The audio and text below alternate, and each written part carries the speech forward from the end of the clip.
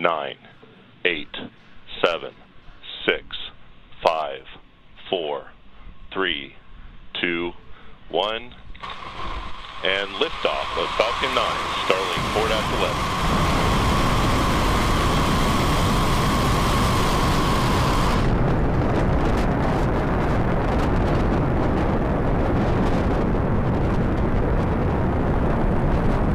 M1D chamber pressures are nominal.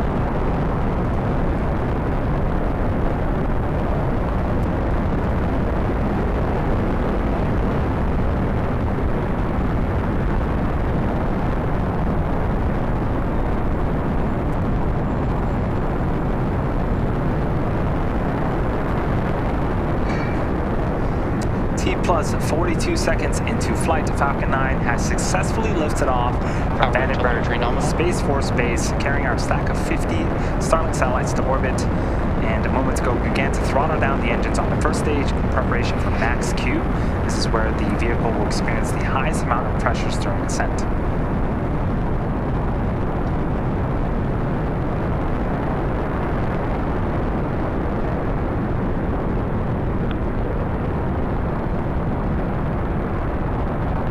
Max Q.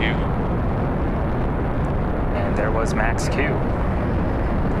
So we have a couple of events happening in quick succession in about a minute. First up, we'll have main engine cutoff, also known as Meco, followed by stage separation, and then second engine start run, also known as SES1. First up, main engine cutoff. This is where all 9 engines on the first stage will shut down in order to slow the vehicle down in preparation for stage separation.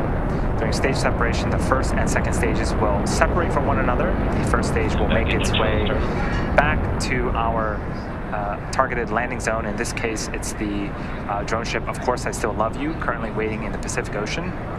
And the second stage will continue its journey with the third event, second engine start 1. This is where the single Merlin vacuum engine on the second stage will ignite and propel the second stage along with the Starlink satellites into orbit.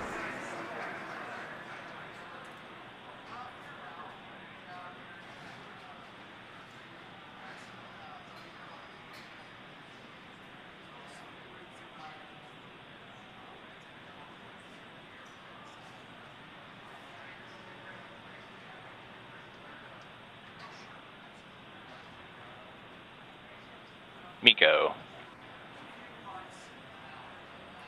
Stage separation confirmed.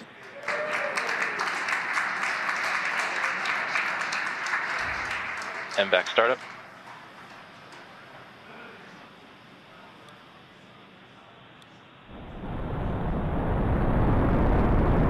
So we did have successful main engine separation cutoff. confirmed. Stage separation, second engine start of the Merlin vacuum engine, and you just saw on screen that the fairing halves have been deployed from the top of our second stage. We've been flying reflown fairing halves since 2019, and today's fairings are flight proven, and we're going to be attempting to recover them when they return to Earth as well. So as expected, we got some phenomenal footage of ascent. A couple of views on screen right now. On the left-hand side of your screen is the first stage. It's a view from the top of our first stage looking down. It's heading back to our drone ship in the Pacific Ocean, and on the right-hand side of your screen is a view of that Merlin vacuum engine glowing red hot, continuing to carry our stack of Starlink satellites to low Earth orbit. Again, these are live views. In order for the first stage to make its way back to our drone ship, it needs to execute 2 burns. The first is an entry burn where 3 of the engines on the first stage will reignite, and this will help to slow down the stage as it re-enters the upper parts of the atmosphere. The second burn for the first stage is the landing burn. This is a single engine burn that will bring the vehicle's speed down rapidly in order to land on our drone ship. So a few minutes away from those entry and landing burns. For now, we're enjoying some great views of both stages.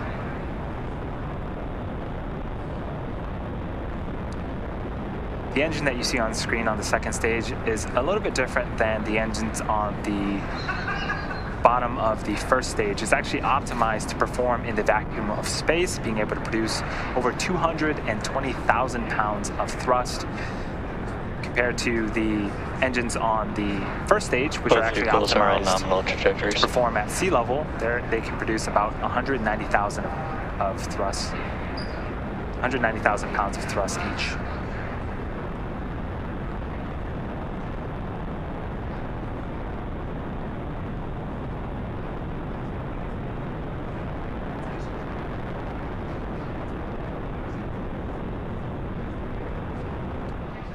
So on the left-hand side of the screen, we see some puffs of gas. That is nitrogen gas from our attitude control systems. And on the adjacent side of that, those puffs of gas, you can see 2 of our 4 hypersonic grid fins.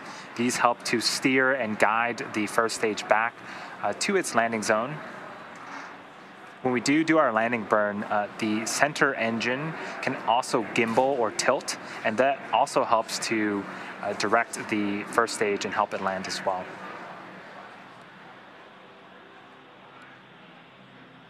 So we're just under 45 seconds away from the first of those 2 burns, the entry burn on the first stage.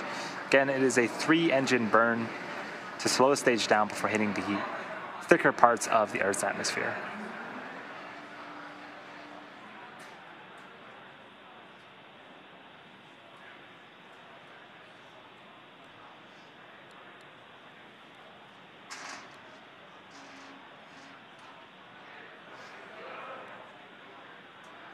Things continuing to go smoothly for our second stage.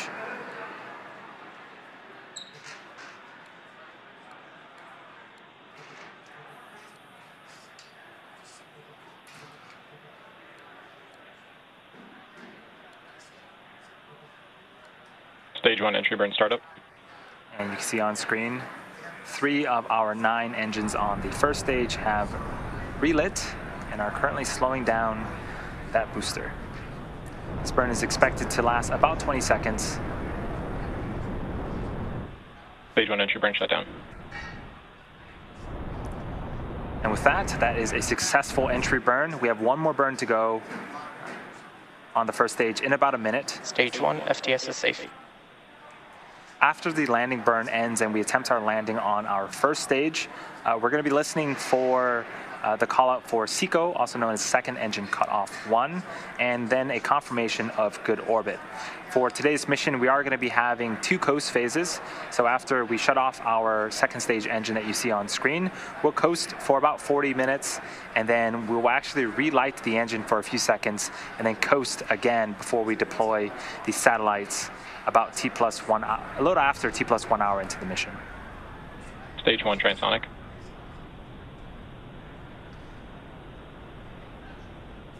So we did lose video footage of the first stage. This can sometimes happen as the stage is traveling pretty quickly, but we do hear call-outs that it is continuing terminal guidance to make its way to our drone ship.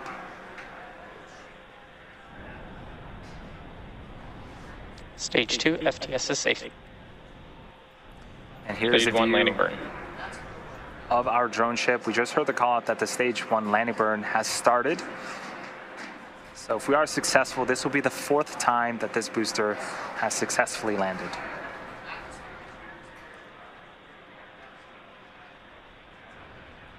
Stage 1 landing leg deploy. Hearing callouts that we did get the landing legs deployed. Waiting for audio or visual confirmation of that first stage, and there Stage it is. 1 landing confirmed. Right in the middle of our drone ship. SECO 1. That is a successful first stage landing, the 4th for this particular first stage booster.